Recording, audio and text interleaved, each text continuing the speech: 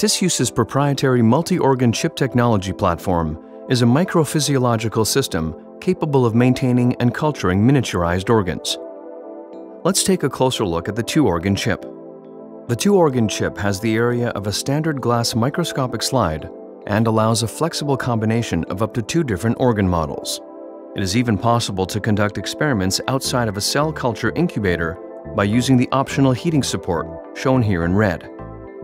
The chip consists of 3 layers: an adapter plate, a microfluidic layer, and a standard glass microscopic slide. The blue tubes connect the chip to the control unit, which operates the on-chip pump. This close-up cross-section shows the co-culture of liver organoids and a skin model. Barrier organs, like the skin, can be cultured on the air-liquid interface by using a standardized cell culture insert. It is possible to mimic different substance application routes, for example, intravenous, by injecting the substance directly into the fluid flow, or topical, by applying the compound on top of the skin. The on-chip pump is driven by pressurized air and vacuum and provides a pulsatile flow in the microfluidic circulation.